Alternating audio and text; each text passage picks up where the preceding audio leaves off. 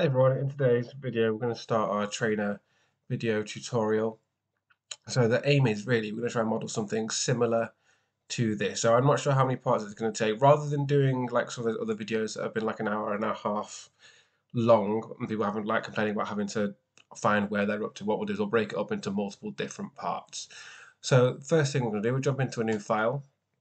Now I'm just going to save it and I'm going to call it trainer video. That way it just automatically will start saving. So first thing, once we've done that, is we're going to need to put in some reference images. So I'm going to go to Insert. I'm going to go down to Canvas here. So I'm going to click on Canvas, Insert from my computer. I am going to find my reference images that I want. So I'm going to choose side first. I'm going to go to the side plane,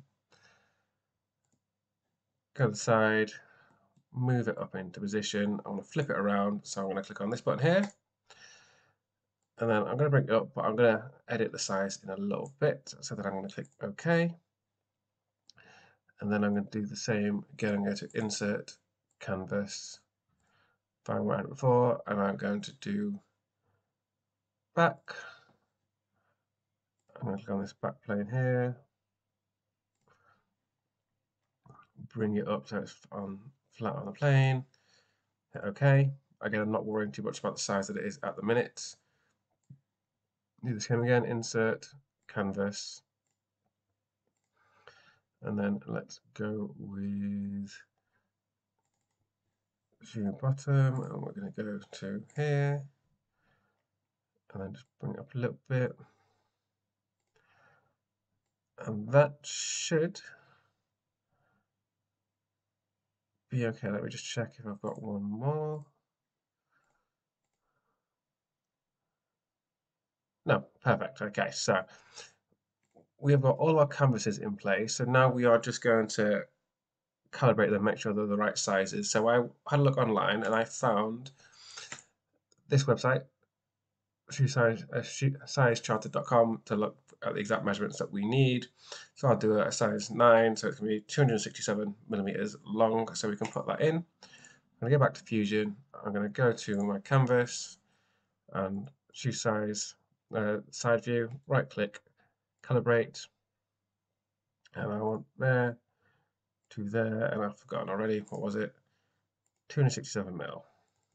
So 267 millimeters.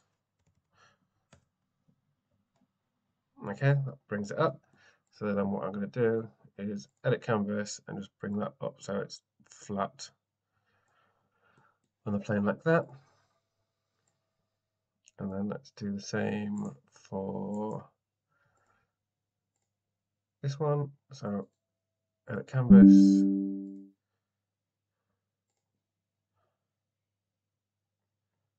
And let's come down, and then I don't want to edit canvas, sorry. I want to go to calibrate. And that was, not forgotten again, 267, 267.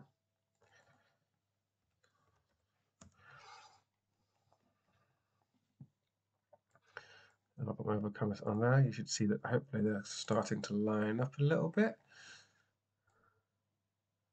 Yeah, that looks just about right. And let's put the other canvas in there. That obviously is way smaller. So let's back, edit canvas. Let's drag that up. Bring that up into position.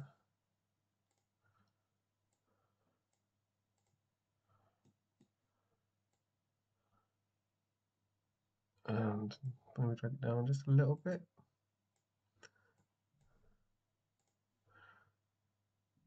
It is worth spending the time making sure your canvases are all as accurate as it can be, because it makes your life a lot easier when you are actually modeling it.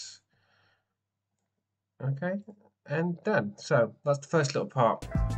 One of this video is setting up your canvases. In the next part, we'll have a look at starting to actually make the main body of the shoe.